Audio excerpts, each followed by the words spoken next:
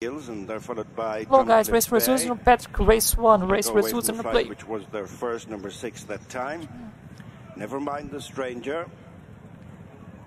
Clawed in by Mr. Twist, who is now within 3 parts of a length. Less than 2 lengths back to El Champo, just in third from Glendar's Mahler. Back marker of the leaders is Dylan's Day, 4 lengths to Drumcliff Bay, and then Jador Shah, 5 lengths to Billy Hyde. And she's doing well. Dropping out is Alka Jack over the 4th last flight. Never Mind the Stranger, yet to be headed. Close in second is Mr. Twist. Followed up the far side to the 3rd last flight by Glendar's Mahler, sharing 3rd with El Champo and then Dylan's Day. Both in touch, Jador Shah and Drumcliff Bay breaking clear of the remainder. Heading up to the final 6 furlongs with 3 flights to jump. Never Mind the Stranger now matched by Mr. Twist, a length off them.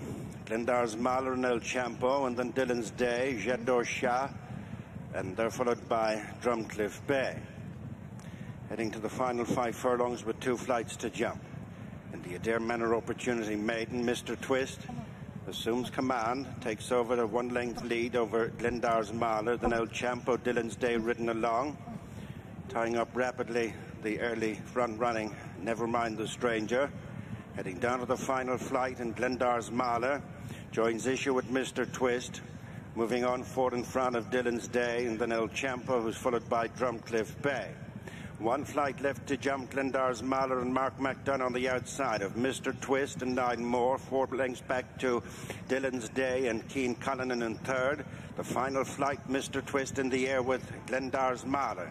As they run the final turn for home, then Dylan's Day, El Champo and Drumcliff Bay. As they straighten for the final furlong on the rail, it's Mr. Twist. On the outside, the nose bandit Glendar's Mahler.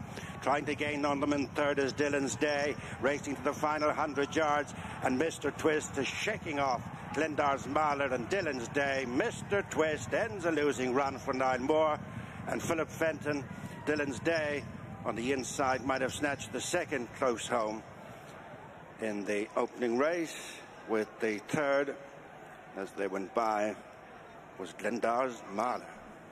They show by 5 lengths to Choice. Adele de Marais, Ben Bromley, disputing 3rd, Dice Dasher, Kieran Cannon on the outside of After the Drama, and Keen Cullinan. Followed then by Foxfire Glow and Jody McGarvey. Tullyborn next with All in Montmartre. Pushed along at the back of them Duffin as they climb to the 3rd last flight. And the Capland Maiden hurdle over 2¼ miles, and it continues to be Duleek Street, cutting out the running from the grey of Elder Marais. And 3rd is Foxfire Glow, has picked up a bit of ground.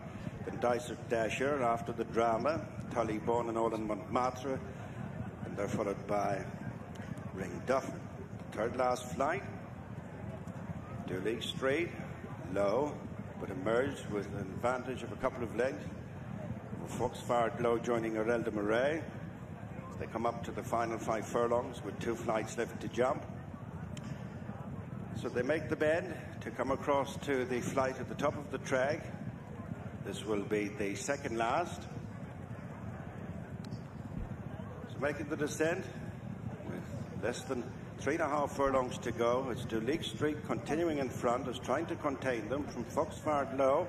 Now shaken up in 2nd. In 3rd place is Erel de Marais. Closing is All in Montmartre on the outside. Then Tullyborn and Dicer Dasher has fallen away. 2 furlongs to race and 1 flight to jump. It's Duleek Street with trying to challenge Foxfire Glow. And between them is All in Montmartre, who's really laying it down to the 2 leaders as they swing in. Then Tullyborn and Erel de Marais, and it's All in Montmartre who hits the hill in front. Off on the outside, Foxfire Glow. Falling back on the inside is Duleek Street, and then Tullyborn and Erel de Marais. Inside the final 150 yards, and it's All in Montmartre from Tullyborn, who's coming on the outside. It's going to be an upset either way. All in Montmartre from Tullyborn, Foxfire Glow, and Duleek Street, the early leader, faded back to 4th.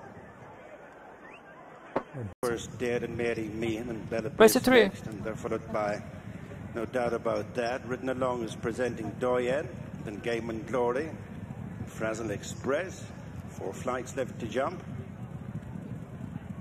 In the lead by 2 legs, a diminished 2 legs, is Cotty, Followed by Influential Lady, Royal Eagle just holding on to the third from Natural Look, who's improved. And then Knocked in the Gap and Lady Esol pushed along as Fruit Blossomed and First Dare, and no doubt about that. Trying to improve from the rear is Mary Meehan, and then Bella Bliss presenting Doyen and Game and Glory. Across the back straight they go with 3 flights to jump. The lead still held by Cotty. Second place is Influential Lady. Royal Eagle just third from Natural Look, who's gaining ground on the outside of Knocked in the Gap, who hit that. Lady Esol next, followed by Fruit Blossom and Mary Meehan, who's presenting Doyen gets a reminder. Just over 4 furlongs to go. They're heading for the second last. It's Cotty by 1.5 to Influential Lady. Royal Eagle still right with them in third. The Natural Look and Knocked in the Gap. Driven into it is Mary Meehan. 2 lengths to Lady Esol and Fruit Blossom, and no doubt about that. And First Dare, the gap to presenting Doyen, who's gone away from Game and Glory and Bella Bliss. The first 4 are tightening up. Cotty from Royal Eagle, who's wrestled back the chase.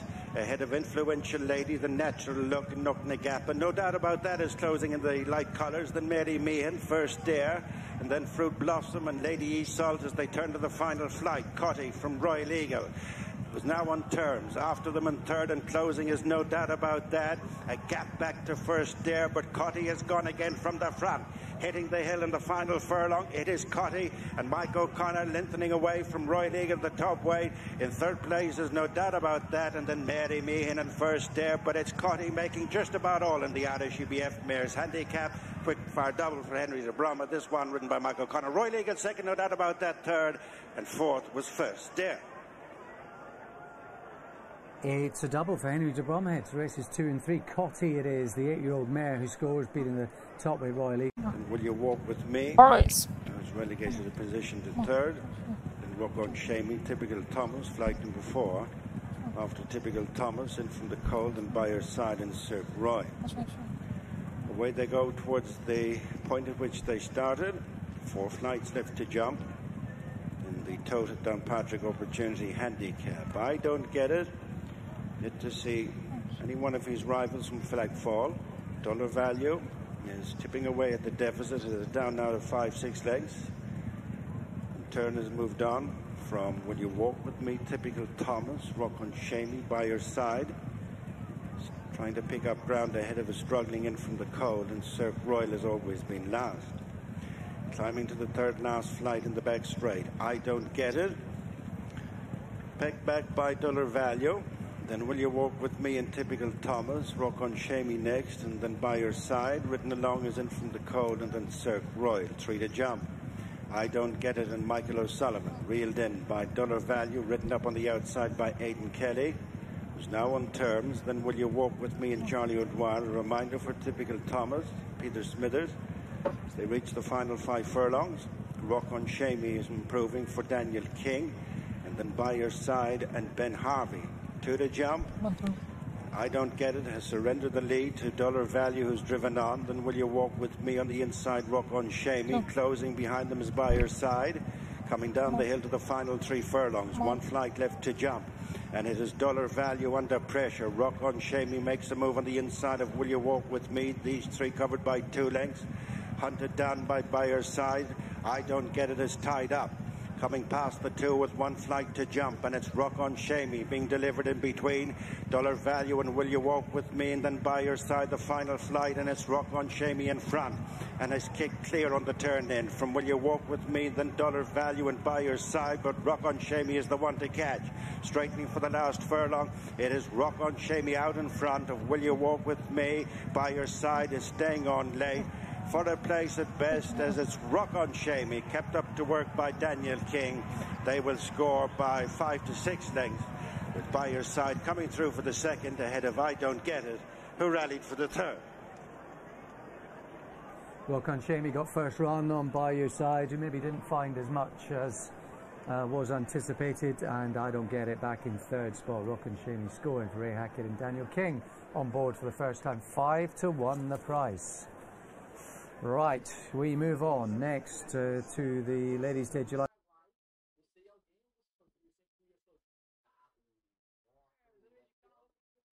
Sequoia Spirit, Say to Bite, and then Prioritize followed downhill by Monoxide, and then Carslake and Starman remains the back marker. 4 flights left to jump as they return to the point at which they set off. In race 5, the Dunlop Holmes rated novice hurdle is Charlie Luciano leading Valdeman, Hans Gruber, tracked by Sequoia Spirit, and then Zeta Bite, Monoxide, Prioritize Carslake and Starman. On rising ground to the third last flight, less than 7 furlongs to go. Charlie Luciano continues to show the way to Valdeman and Hans Gruber, and then Sequoia Spirit. Monoxide's picked up a bit of ground on the outside of Zeta Bite, and then Prioritized with the final couple. 3 to jump, Carslake and Starman. They're stacking up with 3 flights left to jump. Charlie Luciano from a closing Valdeman, mistaken third by Hans Gruber, and then Sequoia Spirit. Ridden along now as Monoxide, starting to take closer order as Prioritized. 2 left to jump, and it's Charlie Luciano with a very slim advantage over Valdeman, 3 lengths to Sequoia Spirit, who's closing in third. Dropping back is Hans Gruber, and then Prioritized, followed by Zeta Bite and Starman. Gone away from Carslake and Monoxide. 3 furlongs to race and 1 flight to jump. Charlie Luciano, ridden along on the outside, Valdeman, poised as Sequoia Spirit, and the maroon and white, and then Hans Gruber, followed to the last by Prioritized, then Zeta Bite and Starman trying to stay on from the back. At the final flight, Charlie Luciano with coming there, Sequoia Spirit. On the inside is Hans Gruber, and then Prioritized, running the home turn, and it's Charlie Luciano, followed in by Sequoia Spirit, who's trying to quicken up on the outside. After them in third is Prioritized. 150 yards to go. Charlie Luciano from Sequoia Spirit, who's trying to go by, but failing to do so. It's Charlie Luciano winning slowly enough from Sequoia Spirit and Prioritized. Charlie Luciano has held off Sequoia Spirit. Didn't look like that in the run, and Prioritized has kept on for third. I think you... The lead has exchanged hands as Wee Jerry picks it up from Natural Breeze. Little Twinkle Star. Goody Girl the inside of Be My Hero, and then Billable Grand nudged along. Little Flower next, and then Globetrotter Civilian, Copy of Boredom, and Jinx's Link. As they complete a circuit, Guest and Cresserelle are both struggling in rear. 3 left to jump. Natural Breeze has just won back the advantage from Wee Jerry. In third is Little Twinkle Star. Billable Grand fourth, and fifth is Be My Hero. Starting to creep into contention is Little Flower. Then Goody Girl. 3 left to jump. Natural Breeze, James O'Sullivan from Wee Jerry alongside Neil Ryan. Sitting a length behind them in third is Billable Grand, Gavin Broder. Fourth, Little Twinkle Star. Niall Prendergast. And then Be My Hero and Aidan Kelly. 5 furlongs to race. They've 2 to jump. And it's Wee Jerry matching strides with Natural Breeze. A length in front of Billable Grand. Poised is Be My Hero in the yellow and purple. White cap on the inside is Goody Girl, the Little Flower. Look out for Jinx's Link, who's coming from a long way back to join the leaders ahead of Copy of Boredom as they jumped 2 out. Billable Grant was sloppy there, lost ground to the leaders. Natural Breeze with Jinx's Link on the outside, a rapid mover to come up now and lead. And then Be My Hero, who's been wound up. Wee Jerry fades, and then Goody Girl and Little Flower and Billable Grant and Copy of Boredom and Globetrotter Civilian, weakening as Little Twinkle Star, and then Guest and Cresserelle. 2 furlongs to race and 1 to jump. And it is Jinx's Link making the best of his way home over the last.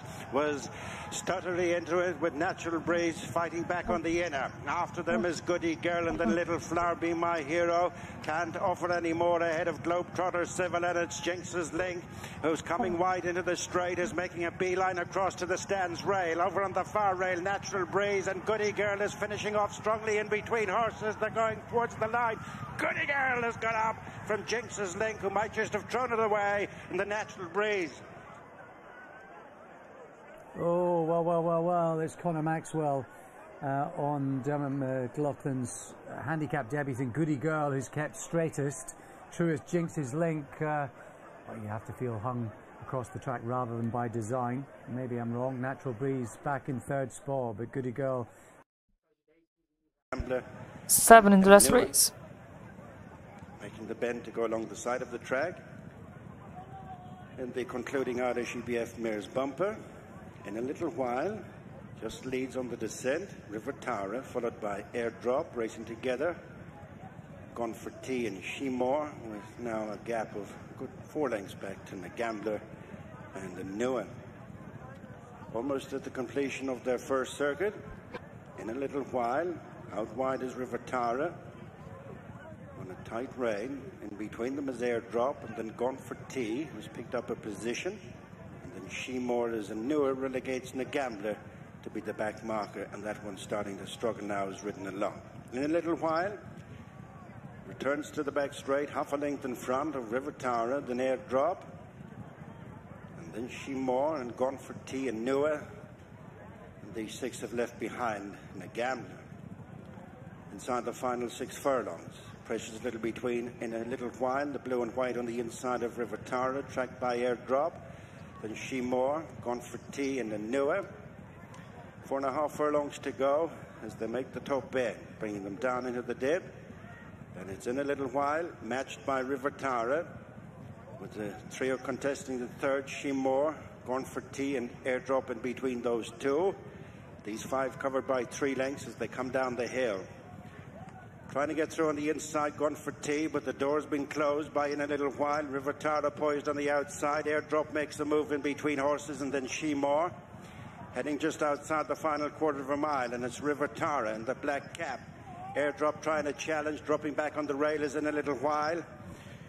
Wandering badly is Shemore, and then Gone for Tea, but it's River Tara into the straight.